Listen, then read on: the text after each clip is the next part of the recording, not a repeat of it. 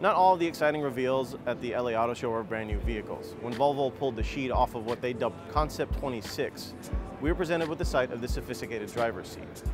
As interesting as it looks, it's more of what the seat represents, an opportunity to rethink our commute.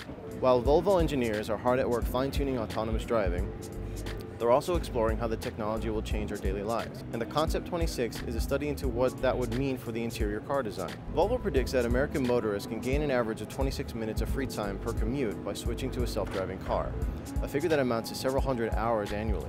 Motorists who live in crowded areas like Los Angeles and New York City are poised to gain even more. Concept 26 is modeled to make use of this time in a variety of ways.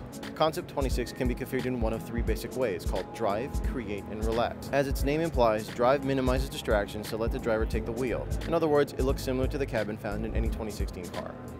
Create allows the driver to work on the go while the car pilots itself, thanks to a 25-inch monitor cleverly integrated into the passenger side of the dashboard and a foldable tray table. Finally, Relax moves the driver's seat into a comfortable reclining position and slides the center console back so that the driver can simply relax and enjoy the ride.